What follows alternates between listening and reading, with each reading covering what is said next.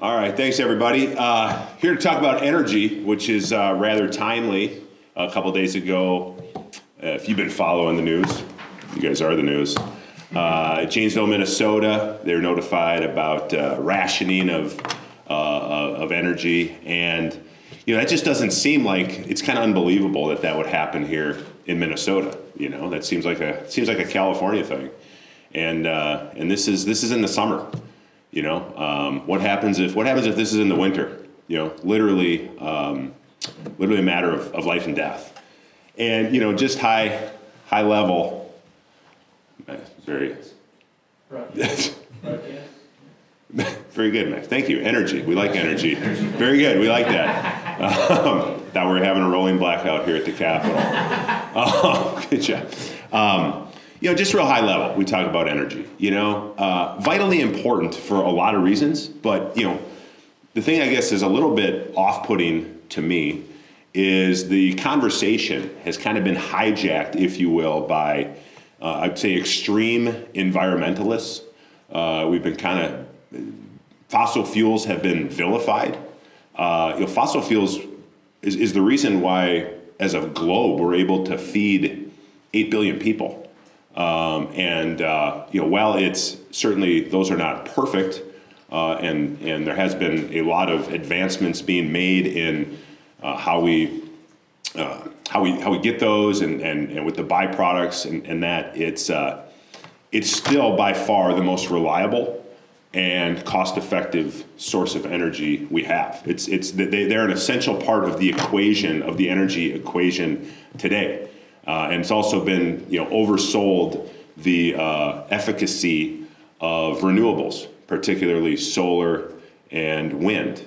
And so, again, it's kind of one of those things. I don't understand why is it a partisan issue, but energy stability is crucial to our way of life. And it's concerning that some of these extreme green policies that we see in our government and some of the extreme green policies that I think are being brought to Minnesota by Tim Walz and Peggy Flanagan already putting us in a tight spot and are really going to lead us to a death spiral.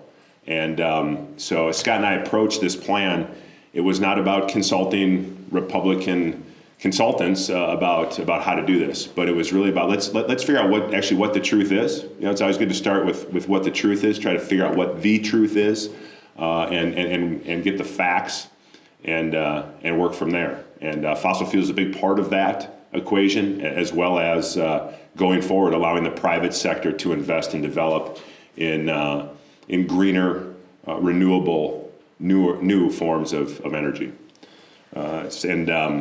the other thing, too, is, as we just heard today from President Biden, that he said inflation numbers, half of it was due to energy costs. So I think most citizens are concerned with that as well. So with that, I'll turn it over to Scott. Appreciate it. Yeah, thanks, everybody, for coming. Let's just jump straight in. What we've said since the beginning of our campaign is that we want to be a campaign where we're going to push and talk about the big ideas and what we can do. And yet we want these ideas to be, they have to be actionable. So we're going to have some short-term goals. We're going to have some long-term goals.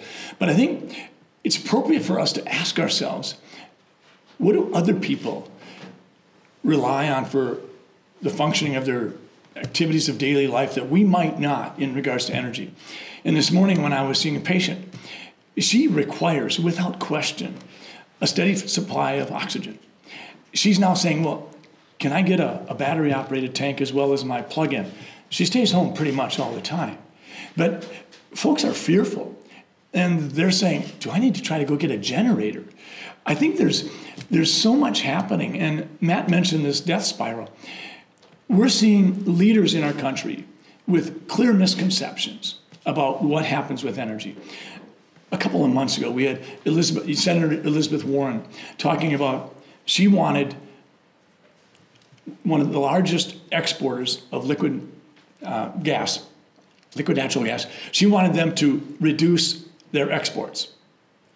She said that will lower the prices for people in the United States.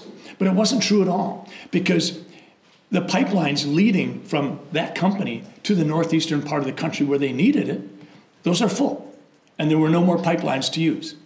So if you ask a company, I think it was EQT, and it was Toby Rice, I think is the CEO, if you ask him to reduce his exports, you're simply reducing, in that situation, 22% of the world's available liquid natural gas. So arguably what you're doing is you're increasing the price for people in the northeastern part of the country, because they would have to then vie against Canada and other nations who would all of a sudden be short 22%. Then we have someone like Biden come on and say that he wants half the cars in 2030 to be all EV. Well, 90% of the supply chain necessary to have that fleet of electric vehicles in place, 90% of that supply chain, whether you're talking about batteries, charging stations, doesn't even exist. So it seems preposterous that we would do this to ourselves. I think an awful lot of people that Matt and I are running into every day is people asking, it seems like government is literally creating its own crises. We're creating our own bottlenecks. So here's what we think we need to do to have that robust conversation that gives us actionable items so we can move forward. First, we need to lift the moratorium on the ability to build any additional nuclear plants. Unfortunately, we're sort of stuck. We're stuck thinking about nuclear power in the Chernobyl days. Things have changed so dramatically. When you start talking about small modular reactors, you talk about cell nuclear capabilities. We have the ability. Granted, they're still all fission-based. We're moving close to fusion. Clearly, hydrogen is going to be the energy source that we want to all use within the next 50 to 100 years. But for now, we can't let our wants undercut and neuter our economy, because that's what we're doing. So we need to lift the moratorium. We need to suspend and repeal the California-based car mandates. A lot of people don't realize we had a choice, federal or California. If we follow California, it had to be pretty much to the letter of the law. So I believe it was in 2019 that Governor Walz used an administrative rule to move in that direction, and then 2 years later in the summer, he signed off on the rulemaking. So here we sit. Now California, since then, has modified their rules. They've accelerated what they want to see happen, such that they want 35% of all vehicles sold by 2025 to be electric vehicles. That's huge, considering that right now we don't get to 3%. So we don't get to 3%, but we got to get to 35% by 2025 if Minnesota is going to continue to follow the California car mandates. There is no logic in this. We are not California. They have a different situation. Sometimes it just drives me crazy that I think people seem to think that above Minnesota we have our own little atmospheric chunk, and that if we preserve that, we've done the right thing. But you know as well as I do that there's an admixture that goes on literally within hours. So if other states aren't doing what we're doing, and we're doing this, and we're undercutting our very throat, then we're not doing something that's wise. We need to issue an executive order to DEED to cooperate with private sector energy providers to identify regulations, permits, and licenses. We are literally permitting ourselves to death in this state. We are taking innovative, entrepreneurial businesses, sometimes a public-private sector combination, and we're saying we're going to make it as difficult as possible for you. We've got to stop that. We need to order a Department of Commerce assessment and determination of retiring baseload power sources in Minnesota. I'm sure you're all aware of the fact that right now we've got baseload power plants scheduled to go offline, and it's in the midst of great need. I would have thought that what happened in Texas to the grid 3 years ago, when people literally died and froze to death, would have been enough of a wake-up call for us that everybody on both sides of the aisle would say, my stars, we really need to have that big, robust conversation. How do we deal with this in a nonpartisan fashion? We need to tap the Renewable Development Fund for projects to create Minnesota-based energy sources. These are not part of the overpayment, the $12 billion, the $10 billion, wherever it lands. This is a separate fund. It's got $50 to $100 million in it. This is something we can use that we could start saying, let's fuel, pun intended, let's fuel some original innovative thinking. That's what we need to do. We need to finish the hydro turbine in Granite Falls. And we need to investigate further clean hydro possibilities in Minnesota. We need to look at advanced energy storage. As I mentioned, hydrogen, ammonia. This is going to be part of our future. We need to modernize our grid, and we need to be able to, if you will, work with MISO so that it works well and that we have the ability to preserve for all people, those on oxygen, those needing air conditioning, nursing homes that need, if you will, a vital source of energy that doesn't get interrupted, especially those nursing homes that may not have generator backup. We need those public-private partnerships, as I mentioned, to find additional energy sources. There's no reason why we can't continue to develop wind and solar more effectively, but there's no reason also why we're not looking at wood pellet energy and other sources also. And lastly, once we've used some of those RDF dollars to get innovation moving, we need to take some of the excess and put it in rebates and credits so that Minnesotans are paying less for their energy bills. Those are the 10 points. You can see that some of them we can do right away. We can absolutely get rid of the moratorium. We can absolutely start using the RDF funds to start innovation. We can absolutely move forward and finish up the Granite Falls event, that project. And we can suspend and repeal the new California-based car mandates. We need to have that big conversation, and that's why Matt and I are in front of you. We said over and over again, we want to talk about the issues, whether the issue is inflation, whether the issue is public safety, whether it's energy. Mark my words, we'll be coming to you talking about education. We're going to be talking about the impact on ag. There are so many things, and I think Minnesotans are tired of the politics as usual. They just want to have a conversation. So I know that Governor Walz and I are going to have a conversation at Farm Fest. I think we're going to have a conversation on Almanac a week or two later. We're going to have a conversation at Game Fair. I would think that as journalists, this is just so critically important to you. This is what you do. Is you find out what are we thinking, what is Governor Walz thinking, and then you go dig and you say, okay, does this make sense or was this just a pile of beans? And I think we need to work together, and there's no reason why you can't help foster and fuel this conversation going forward. Having said that, I would want to just make one other comment about the California car mandates. Right now, and I think this matters a lot, if you look at, I think it's the only pickup that's classified as an electric vehicle right now, and it's called the Lightning. And if you look at that, in a Minnesota January day, that vehicle has less than a 200-mile range, and it shrinks if you're towing anything. Minnesotans need to know that. My son-in-law owns a pickup, and he can move 500 miles as a range. He's going to be told at some point in time that when he buys his next pickup, that he doesn't get to have a 500-mile range. He's got to settle for less than 200 miles. I think Minnesotans are going to say that's not acceptable. We're not saying that we have all the right answers, but we are saying, how in the world can we get to where we've got to be if we don't have these conversations? So we've got our 10-point plan. I think Matt might want to add a few comments onto mine, and then we'll open up for questions. Thanks, Matt. Yeah, thanks. Well, I too own a pickup. You do? Okay, so yeah. I thought that was your wife's. No, that's mine. I own a pickup for 24 years. So let me speak to the pickup thing. Okay, thanks. I'd say this too. You know, and again, this is again, I don't know why it's partisan. You know, I consider myself an environmentalist.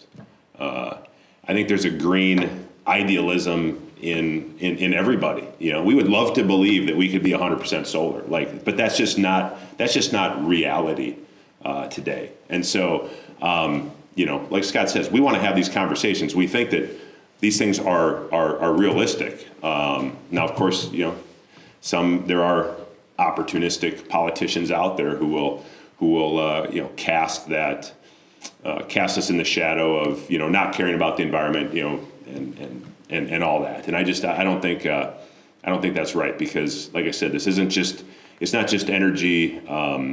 You know, not just turning our lights on, which is great, but people rely on energy to live. One example Scott did mention was, you know, livestock, right? In the summer, if you go through a rolling blackout and you don't have air conditioning for your livestock, they die.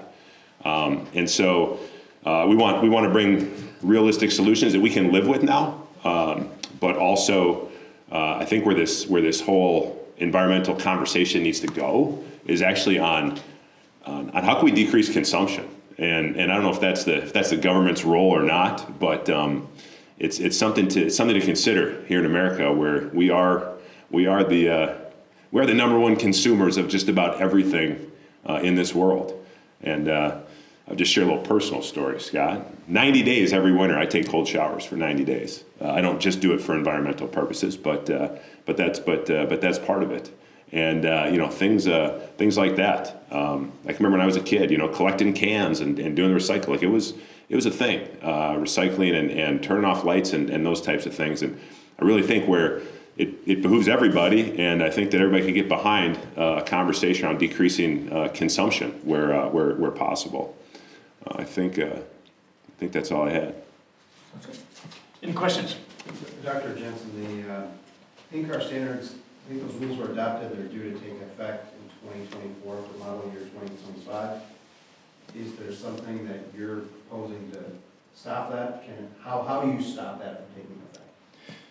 My understanding is the most efficient and rapid way to do that is legislatively.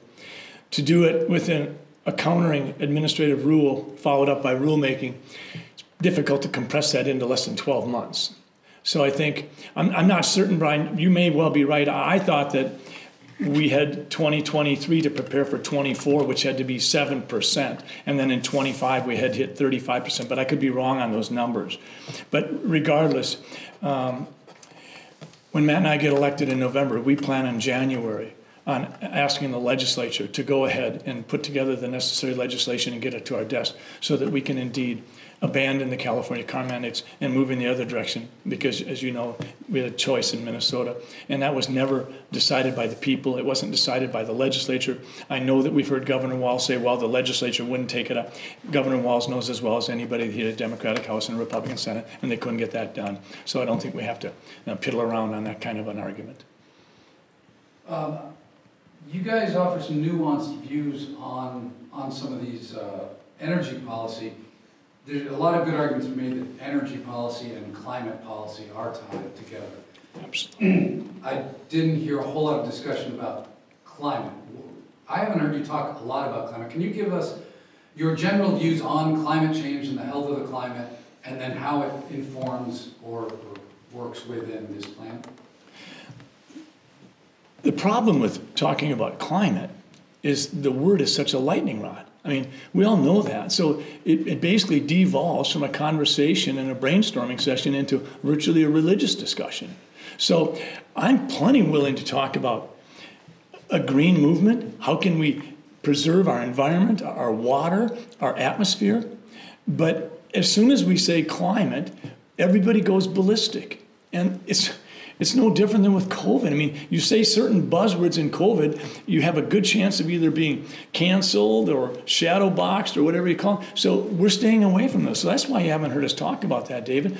But I think Matt did just speak to it. Why in the world is taking care of the space in which we live so partisan? We all want this. We'd love it if wind and solar could handle our needs, and we could celebrate it together. But that's not reality. I mean, we've seen this, and we know that we don't have an acceptable baseload. We need 3 gigawatts for sure in order to meet our needs.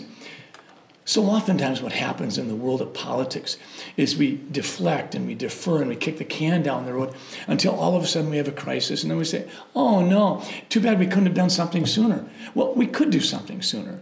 We certainly can look at some of these, if you will, plants that are going off-cycle, these incumbent generators of energy, and say, well, hold on, maybe this isn't the time to decommission them. Maybe we should say, what is our plan to make sure that we are where we need to be?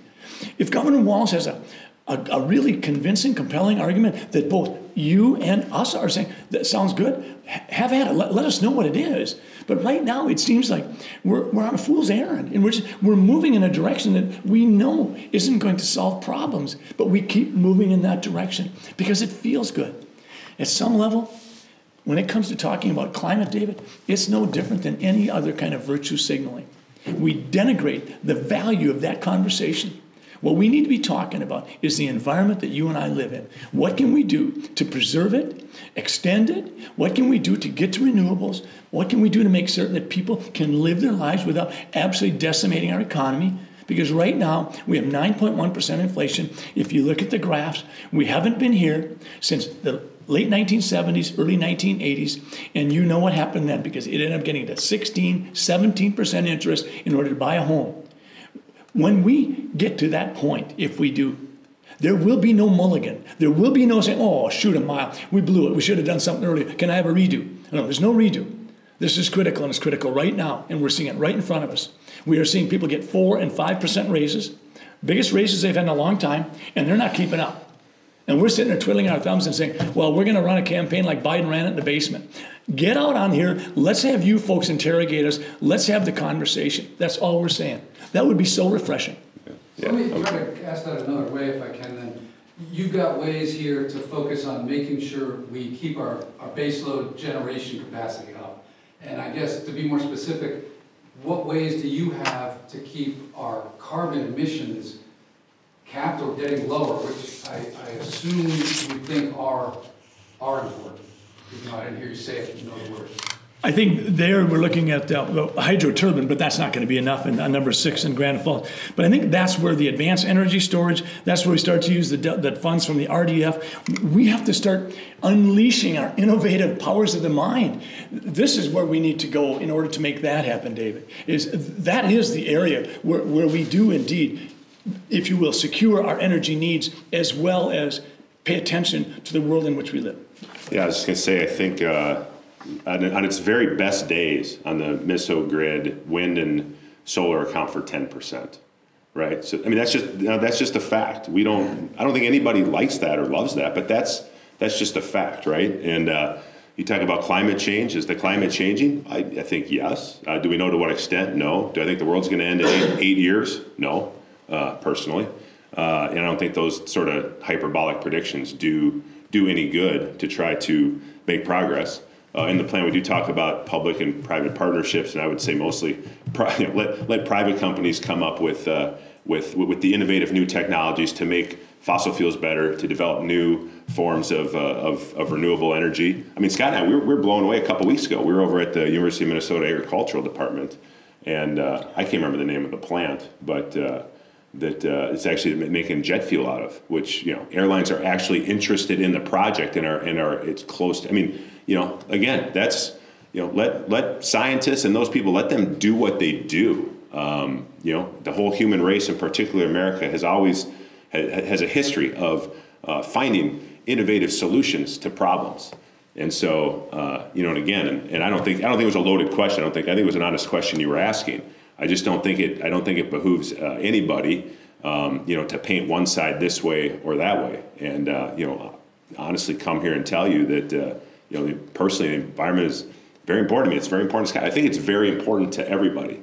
And it's one of those things where I think, we can all put down our partisanship a little bit and try to find real solutions that we can live with. But on its best day, when wind and solar is accounting for 9 or 10% of the energy on the grid, last weekend, I think I read it was 4, that's not going to do it. You see what's going on in Sri Lanka right now, right? If we want to have an ESG score of 100, we could do it.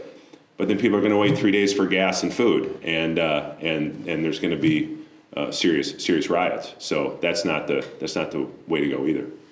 I think Matt makes a really good point when he points to botanicals. I mean, if you look at biofuels, if we allow E15 year-round, I think that's the equivalent of taking 250,000 cars off the freeways. That number I think that's correct.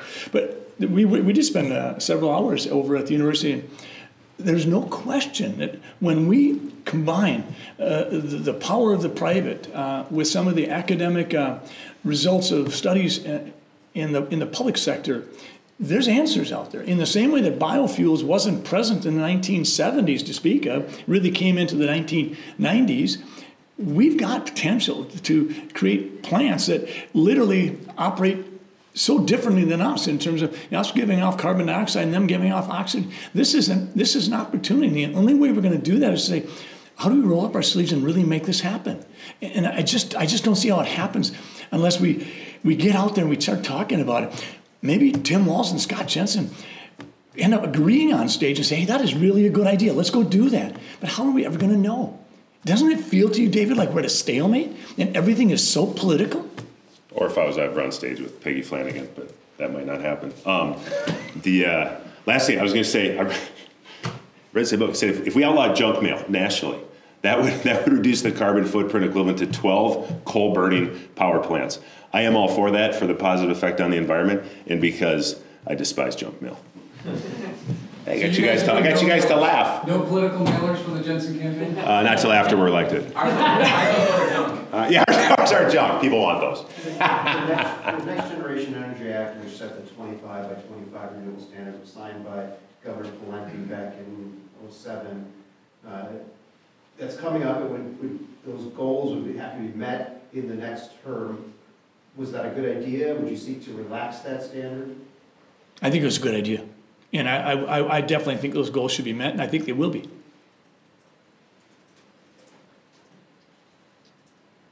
Time for one more.